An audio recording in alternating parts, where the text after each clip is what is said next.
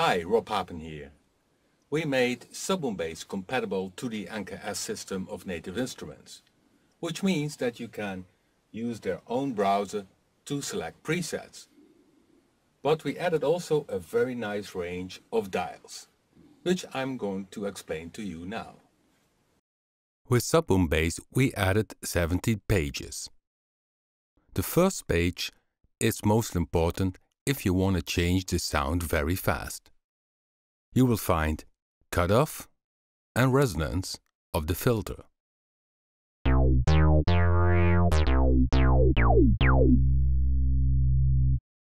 Also the volume decay and volume release, which is very important with bass sounds or sequence sounds.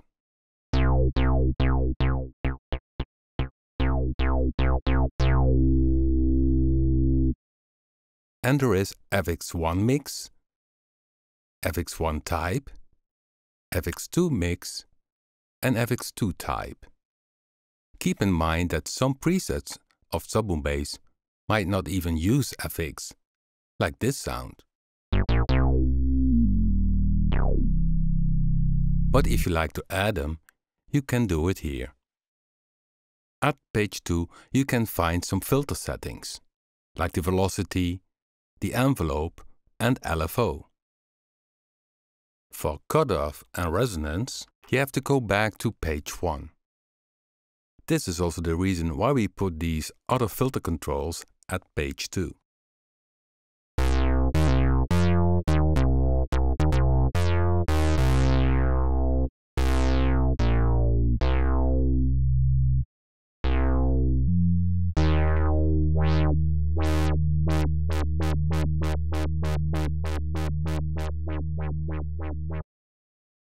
At page 3, we will find the oscillator 1 settings, with wave, symmetry of the waveform, semi, fine-tune, the sub-oscillator, pulse width modulation, speed, and the volume of the oscillator.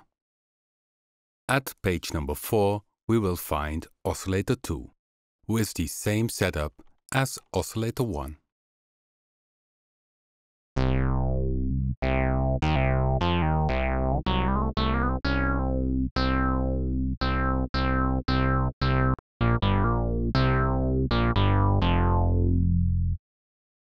From page 5 on, we get some setups, which also depends on which preset you are using. If you like editing SubBoomBass, I'm sure you will like them a lot. Page 5 has from oscillator 2 the FM amount, FM mode, and sync option to synchronize oscillator 2 to oscillator 1.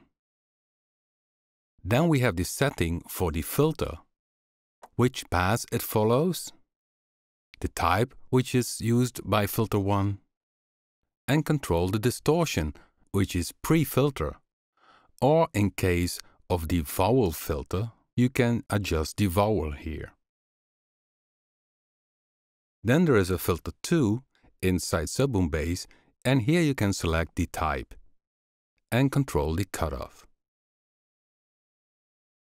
At page 6 you will find the play mode. This arranges how SubBoomBass plays, in legato mode or, for instance, using the sequencer. There's also unison mode and unison detune amount. And the portamento or glide can be adjusted here. You also can find the pitch LFO settings for adding vibrato to your sound.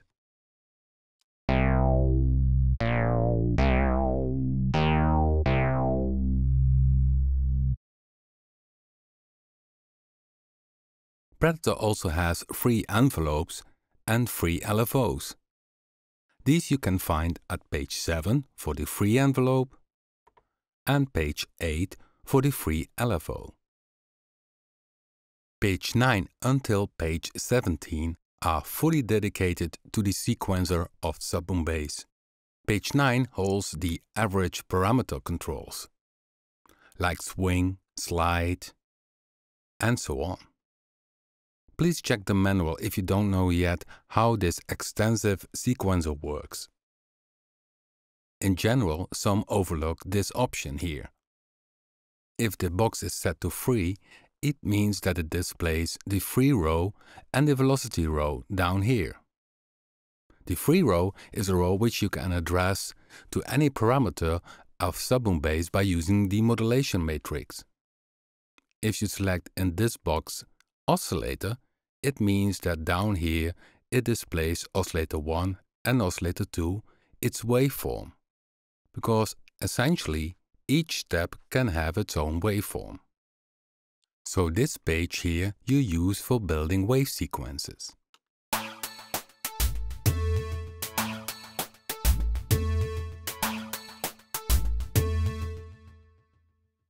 Okay, but let us go back to the controls. SubBoomBass has two sequences, A and B. And the way they play, you select in this box here. You can select either sequence A, sequence B, or make a split keyword setup. Even other functions like top and join are possible. Please check out the manual to see how this works. But what we added to this dial setup in the NKS system is that you can tune the sequence A, tune sequence B, and also control of both of them the velocity. So page 10 and 11 are the tuning of each step for sequence A.